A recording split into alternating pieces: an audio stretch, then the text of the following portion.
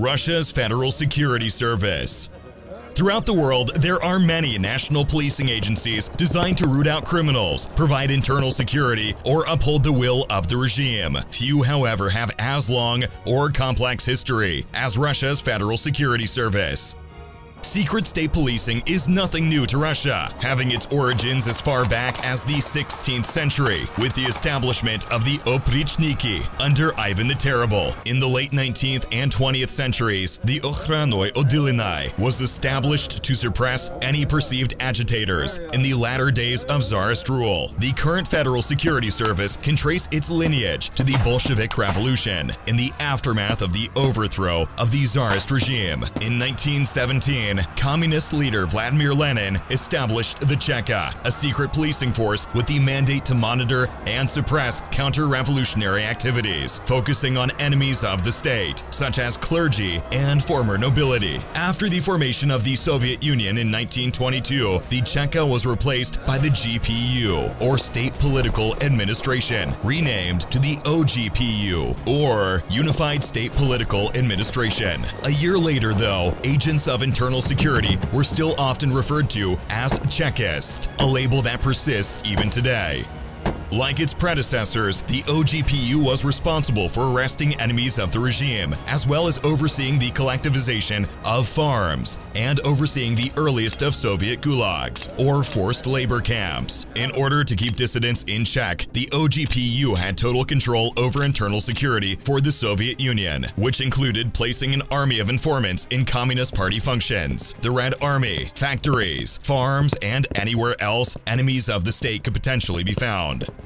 In 1934, as an attempt of Joseph Stalin to consolidate power, the OGPU was transformed yet again into the GUGB, or Main Administration of State Security, and integrated into the newly formed security apparatus, the NKVD, the People's Commissariat for Internal Affairs. The GUGB, as part of the NKVD, played a pivotal role in the Great Purge, which saw the execution or imprisonment of hundreds of thousands of military personnel, party officials, and other supposed dissidents. In 1938, leadership of the NKVD would be taken over by the infamous Lavrenti Beria.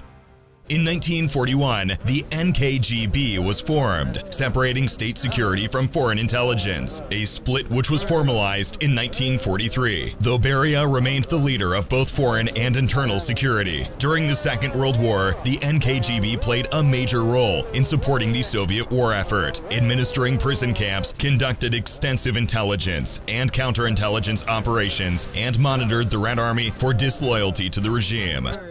In 1946, the NKGB was once again reorganized, becoming known as the Ministry of State Security, or MGB. Shortly after the death of Joseph Stalin in 1953, the MGB was once again merged with the Ministry of Internal Affairs, or MVD, still under the control of Beria. In the scramble for power after the dictator's death, Beria would be imprisoned and executed. In the following years, the extensive prison labor system would release millions of political prisoners, and the MGB would be dismantled.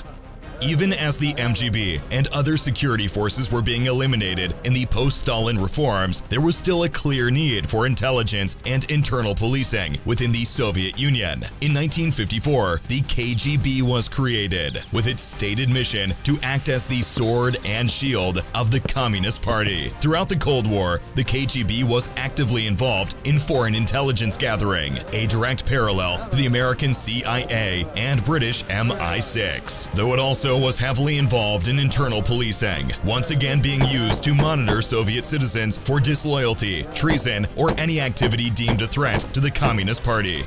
In 1991, the Soviet Union collapsed, and with it, the KGB as well. Much like the nation it served, the KGB was split into several different organizations, based on national lines. In Russia, the task of international intelligence gathering was taken up by the SVR. Internal policing would be handled first by the Federal Service for Counterintelligence, or FSK, until it was reorganized in 1995 to the Federal Security Service, or FSB. In 1998, former KGB operative Vladimir Putin was appointed head of the FSB by Russian President Boris Yeltsin. Since his ascension to leader of Russia in 2000, two men have headed the agency, both considered to be close allies of Putin. The FSB is located at the former headquarters of the KGB at Lubyanka Square, a short walk from Red Square. The head of the Federal Security Service, currently Alexander Bortnikov, is appointed by and directly answers to President Putin. As a former espionage officer, Putin has placed a tremendous emphasis on intelligence gathering since his ascension to power and has poured vast resources into the FSB, making it the largest security service in Europe. Even before becoming leader of Russia, Putin identified foreign espionage as the greatest threat facing Russia and has taken steps to counter it. Like its KGB predecessor, one of the primary tasks of the Federal Security Service is monitoring foreign nationals living in Russia, with emphasis placed on diplomats and others working at embassies. American personnel working at the embassy in Moscow were constantly watched for any signs of espionage, and diplomats and others working there soon learned to control their private conversations, as locally hired staff often reported to the FSB.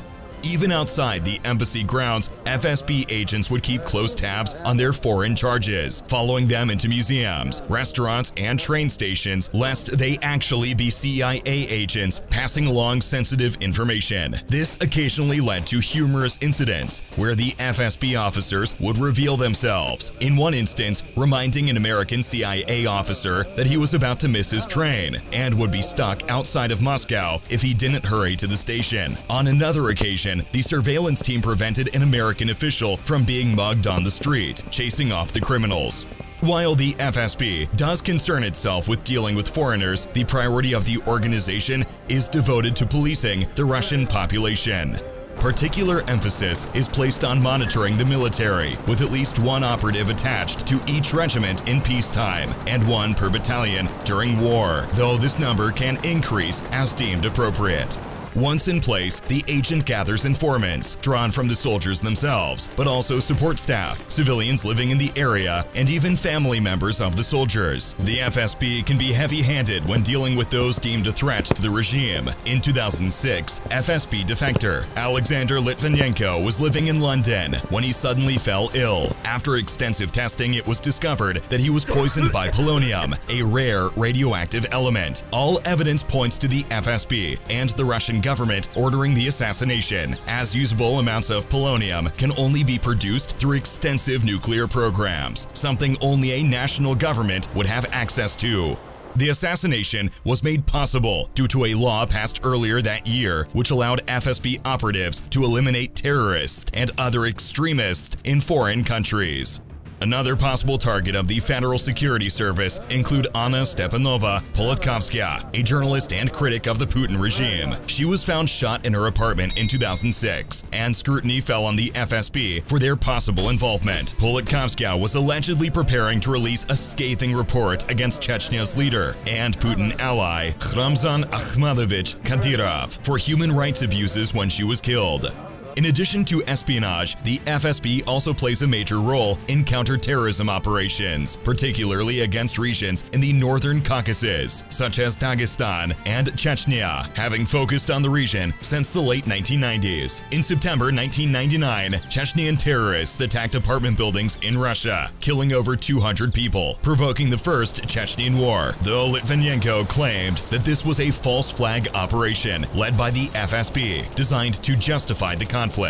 Like their espionage, the Federal Security Service can be heavy-handed in their approach to dealing with terrorism, using direct force as opposed to subtle tactics to achieve their goals. In 2002, Chechen terrorists held some 850 people hostage at the Dubrovka Theater in Moscow. The FSB pumped in knockout gas into the building before storming in. Though they were successful in eliminating the 40 hostage takers, over 130 of the hostages died, only 5 at the hands of the terrorists. lost, the rest succumbing to the gas or caught in the crossfire. Similarly, in 2004, the FSB was called in to end the 3-day Beslan school siege and stormed the building. The assaulting agents utilized overwhelming firepower, such as heavy machine guns, grenade launchers, and even a tank's main cannon were used. As a result, over 330 people were killed, including 180 children, one of the worst school shootings in world history. State policing has a long history in Russia, and the Federal Security Service is the latest in a long line of organizations willing to perform the bidding of Russia's leadership.